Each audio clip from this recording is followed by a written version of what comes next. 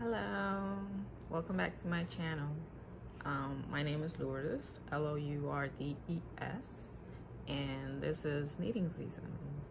It's my channel where I talk about my discoveries in knitting and just whatever comes to my mind.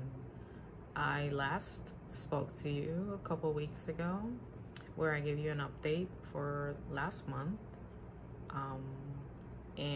Since then I've made a couple new things. I've finished a couple new things, and I've also started a new project last night. If you enjoyed this video, please consider subscribing and give me a thumbs up. That would really help my channel to be able to reach other people that are also interested in knitting. So yes, let's get to it. The first thing that I have is a project that I mentioned in my last video.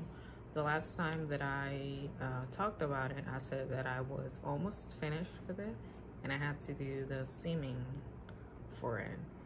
And so I think the seaming wasn't very successful, but still it's my first time doing it. So yeah, so the pattern is Grandma's Almost Favorite by Laura Spencer, and it's this circle dishcloth. I had a lot of trouble making this because I couldn't figure out how the pattern laid out when it was finished. But now that it's done, I think that I was just complicating things in my brain. You can definitely see where it was seamed.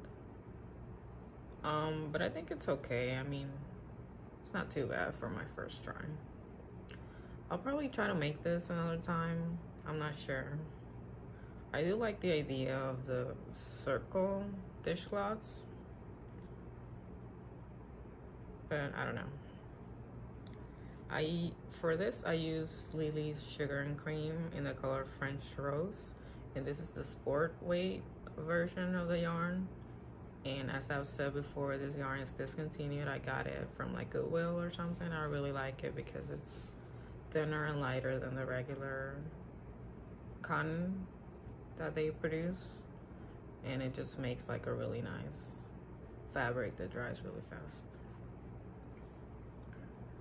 The next thing that I worked on were a couple of bath mitts.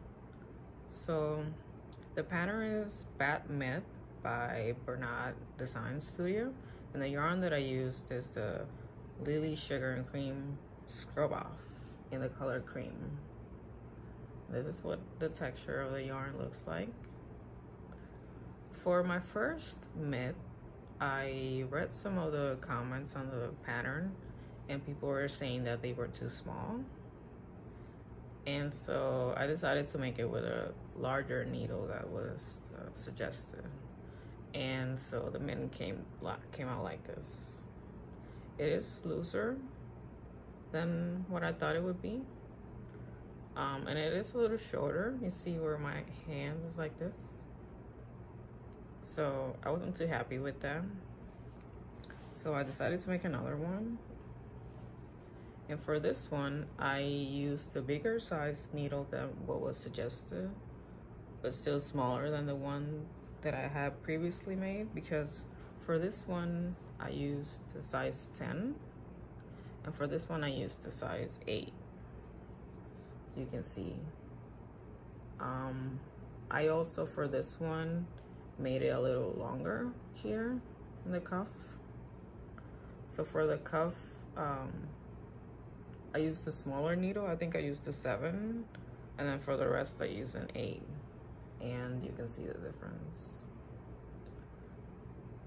For the hanging loop thing, I don't know how to crochet, and I don't know how to make this, so I had my mom finish it off like this. And this one just was the first try, so it's kind of wobbly. But yeah, I think I will make a couple more of these, the larger size, and just give them to my family. I might keep this smaller one. And for this, you make it like one piece and then you seam it. And I think the seam for this one, because I used this part of the scrubby fabric, so you can kind of see it here, and I don't think I did a very good job. And it was also kind of hard to do this with this fabric, so if I do this next time, I have to remember to use the plain fabric to complete the seaming, not use this. This looks kind of weird. You can see for the seaming here, it's not too bad, right? Looks a little better. I also did the seaming for the thumb. This is my first time doing this. I think it came out okay. There's no holes or anything.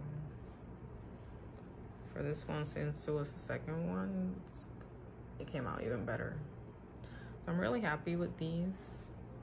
And the yarn, I'm not too sure about it. I like the idea of it, but it's not coarse enough that you would think like it's going to make a difference when you're using it on your skin and stuff.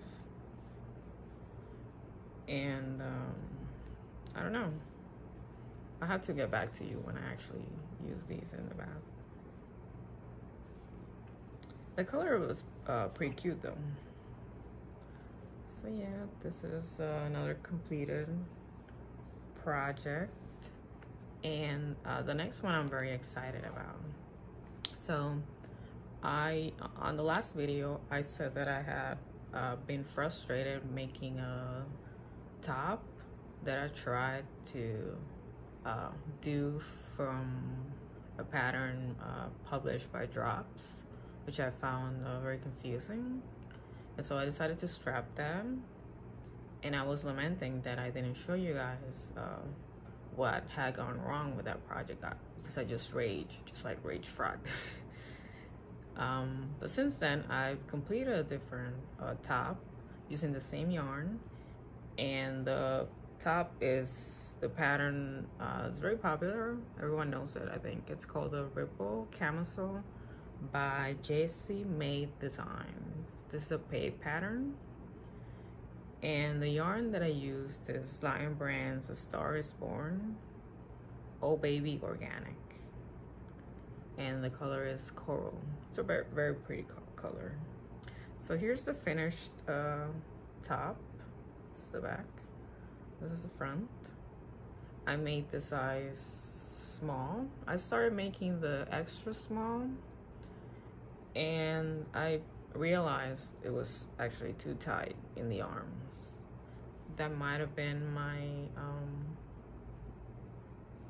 just like, I'm kind of allergic to trying stuff as I'm making it. It's my problem. Okay, I have a problem with that. And so I made the smaller version, and I realized it was too tight. And my mom was telling me as I was showing her the top, she was like, "Isn't it too small? It looks too small. Do you fit in that?" And I was like, "Yeah, you know, it's ribbed, so you know it's going to expand when I wear it." And she was like, "Are you sure?" I was like, yeah, don't worry about it. And after I finished, I tried it on. I realized it was too tight, but not like unbearably tight or anything. I could have used it, but I also realized it was too short. Like, it came out like a bralette or something. And I'm not someone that usually wears very cropped things. So I was like, okay, maybe I can salvage this. Maybe I can make it longer. Like, I could try to fix it to go back and make it longer. So I tried that, and it was a complete disaster. I couldn't figure out how to do it, and it was just making a mess. So that's as usual with me. I just completely frogged it, start over. And thankfully I did, because I'm very happy with the final result. I decided to go size up and make it longer. So I think I made the body, I have the notes on my Ravelry, but I made it like 5 inches longer than it called for. And I'm very happy with how it turned out. This was also my first time blocking something. And I think, yeah, I'm very happy with it. So I didn't have many mistakes with this. The only thing I found was that I had like a hole on the side, I think here. This was like loose like this, and I couldn't figure out why. I have to find the way to figure out why I'm doing the center of the creases wrong, because what ends up happening is that for some reason my right side of well, I've only made 2 tops, and both of them were from Jessie Maed. So why the right side always ends up with 1 less stitch? Like, where's that stitch going? Like, we need to do an investigation. This is the case for the FBI. I need to know where that stitch is going.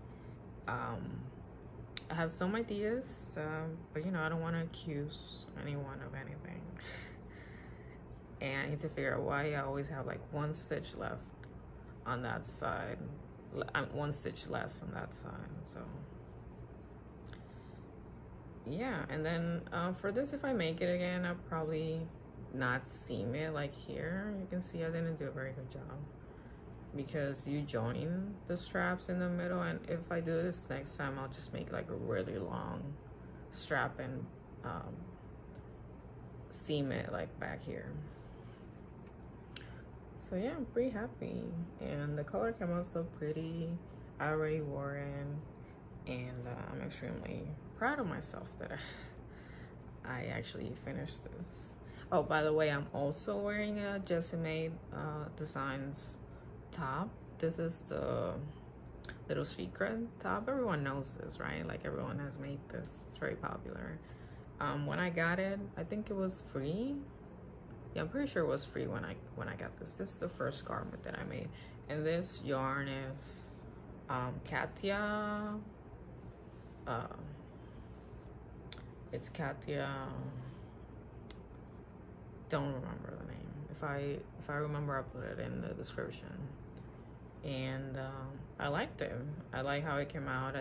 For this being my first pattern, if I make it next time, I'll probably make it like a little longer. But for this being I'm just like in love with her patterns, because they're so detailed. They explain everything, and it's just really great that she takes the time to explain everything, and just make so many adjustments for your body type, and it's just really cool. I love it. Okay, enough of that. Let's move on to something else. I did make a lot of dishcloths, because after I had been frustrated for a while making the top, I wanted to make something smaller. So I decided to make another dishcloth, and I'm finding that dishcloths are very good practice for learning new techniques, and it doesn't take very long. And I don't want to start like a top or something where I have to go back all the time because I made a mistake from a technique that I could have used some practice on. So yes, the next pattern is a dishcloth. It's called Leaf Lace Washcloth by Eaton, and I'm pretty sure this was a free pattern. Yeah. And for this, I used that same Lily Sugar and Cream, which I'm very sad that I ran out of already, but you know, it had to be done. I made so many things with 2 skeins. I made way too many things, which was great. And for this, I used the needle size 6. And as you can see, it's a lace pattern in the shape of like leaves. You can see here, and I think it came out super cute. It looks kind of delicate. I think I did it's an okay job. I don't think I made any mistakes by itself, but you can definitely tell that some of my purling needs a lot of work. It's not very consistent, like on these here. I don't know how to fix that. I think I just need to work on it. Like, you can tell this is a little messier than something like this.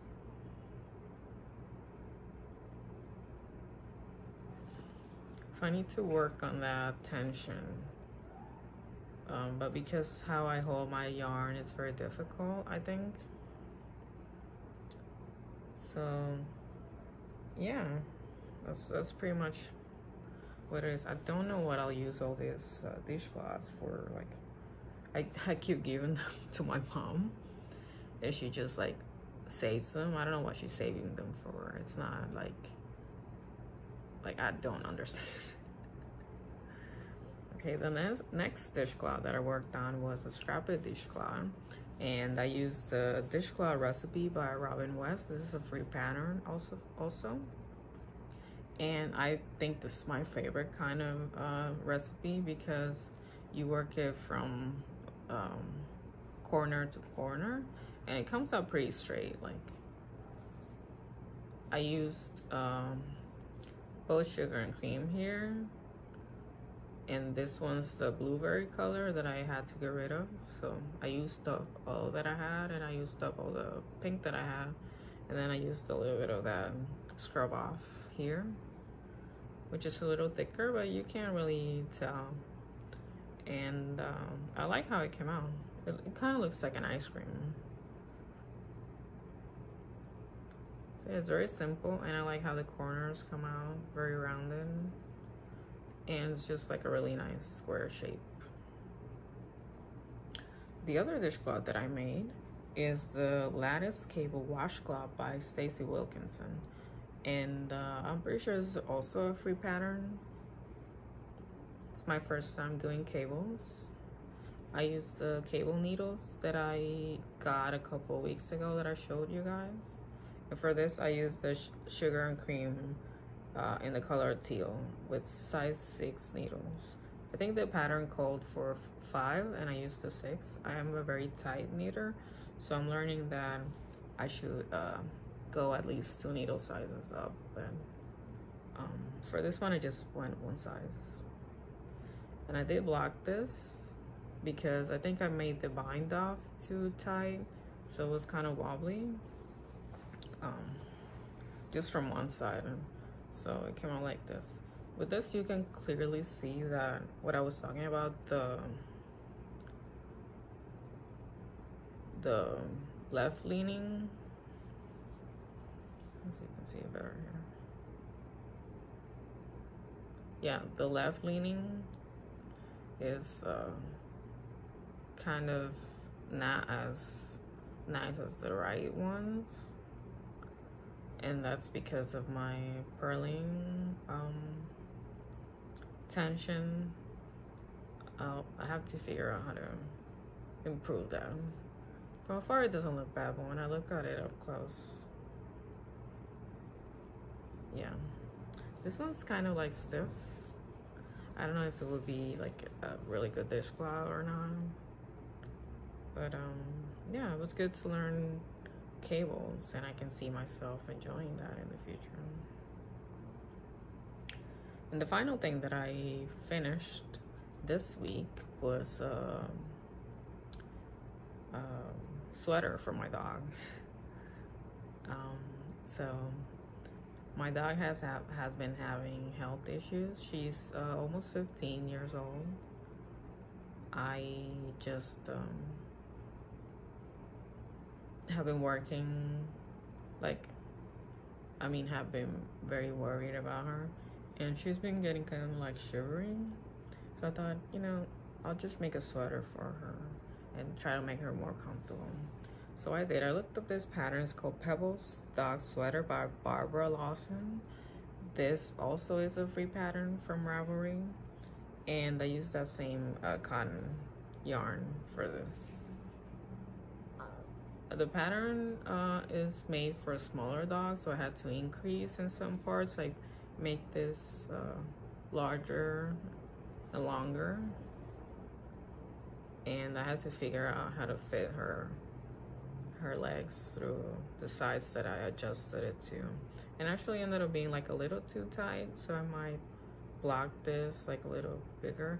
And also it might be because the bind off that I made is like very stiff, so I want to learn other types of bind off because I can see that being a problem. But it fits her really well, and then the belly part is like this. I'm very proud of myself that I was able to make this pattern adjusting, like making my own adjustments, and it actually fits her. And I made this like, I think 2 days or something like that. So I used that colorway and I used size 6 needles. And I'm very happy. I hope she likes it. It's very comfortable for her. Okay, so that's all my finished objects for my whips. I only have one that I keep this in this Clara Rose crafts bag. It's a drawstring bag. And I'm not sure I have much to show you. I'm using size 5 needles and I'm working on a hat, and I literally just casted it on. The hat that I'm working on is a Jack Cousteau hat by Lala. Don't know how to pronounce that, I'm sorry. Lala. And the yarn that I'm using is Novita Naye. And I think this hat will be for my dad. He keeps asking me. I've made him a couple other hats, and every time I finish something for him, he's like, "Can you make this? Why didn't you make it like this or this?" I'm like, okay. The only person I take requests from is him. And I think I'll keep it that way. So yeah, that's the only whip I have. The next time I talk to you, I'll probably have made a couple more things. I plan to make more dishcloths. And I also plan to make a couple more tops.